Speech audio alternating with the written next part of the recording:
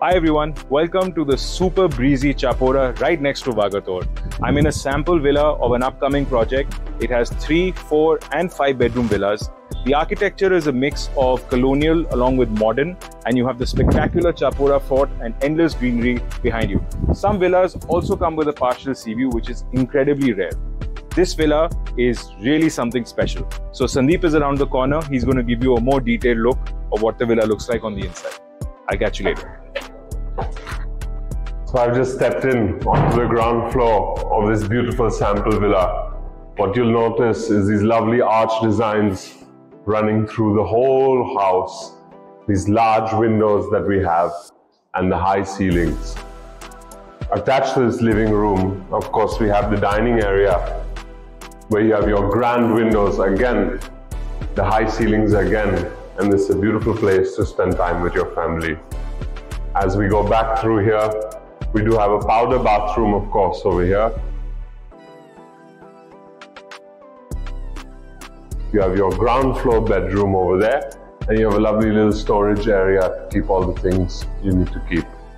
So through this rustic wooden arch, you have your ground floor bedroom, which of course is kitted out with lovely wooden furniture, high contoured ceilings, and of course you have another beautiful wooden arch that takes you to your bathroom.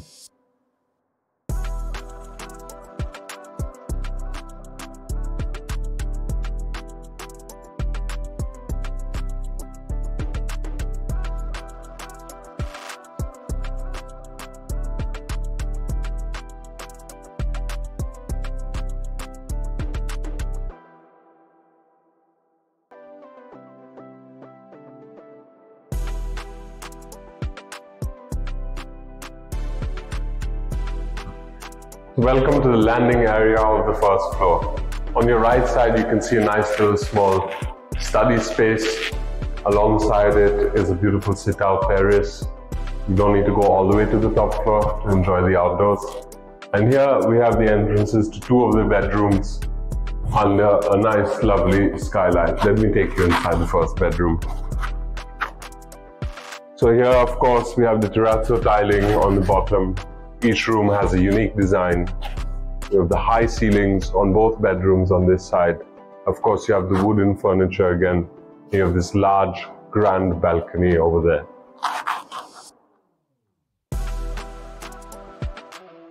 So here we are from the balcony, entering into the second room on the first floor.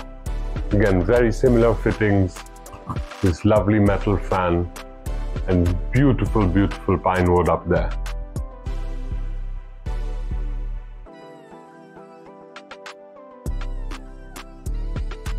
And this is the third and final room on the first floor of the villa. It's facing west as opposed to the other 2 bedrooms, so you get beautiful evening light flowing through from the sea.